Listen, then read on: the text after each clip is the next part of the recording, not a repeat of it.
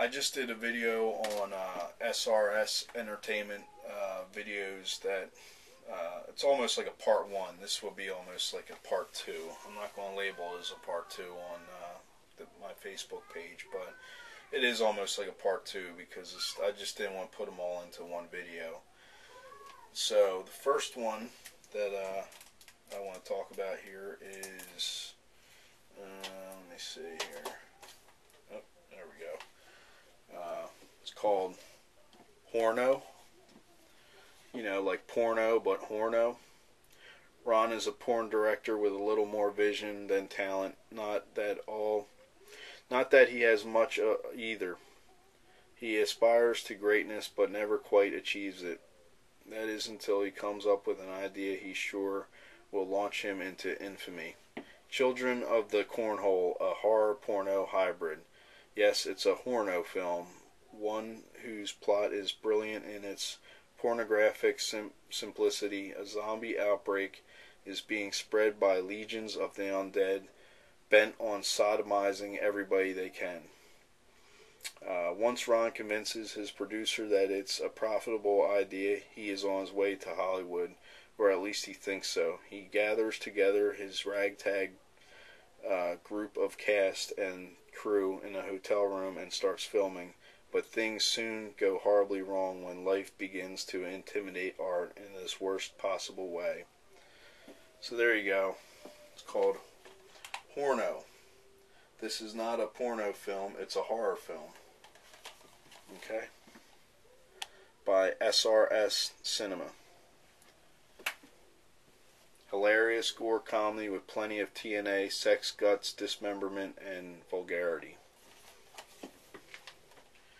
Okay, the next one's pretty, just the title alone is pretty disgusting, but it's called Period. Yes, period.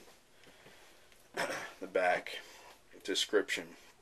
Warning: contains strong language, crude humor, graphic nudity, and lots of blood. Imagine if it was that time of month every day for the rest of your life.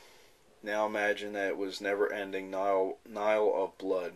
Our star, Sherry Hyman, doesn't have to imagine. Follow her as she fends off furious girlfriend Clitora and deals with the pervy gynecologist and artist and fast-talking agent as she goes from blood-soaked survivalist to blood-soaked artist to blood-soaked, well, I don't want to give it away.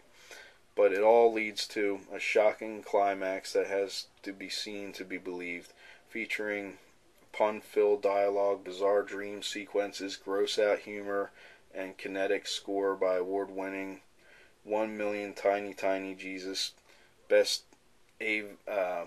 grade experimental band in 2007. The period is an experience you won't soon forget.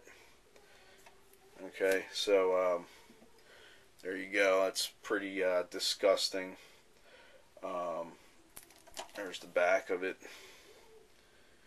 You know, I get these DVDs, shipped to me in the mail. I think I got this one off Amazon, possibly. But, I opened up the package and I sat this on, on my dresser here at the house. And, yeah, I had a friend over and he saw the video sitting there and he's like, "What the hell are you watching?" But I had to, basically tell him it's a horror movie. It's like a parody. But anyway, like I said, I haven't watched it yet. It's still in the plastic saran wrap. I've had it for a couple weeks now, but I'll give it a chance, see what it's all about. Seems disgusting, so I'll try it, let you know. And then we have, last but not least, it's by SRS Entertainment Cinema, GORE. When a lab assistant steals an important formula and all its documentation from Dr.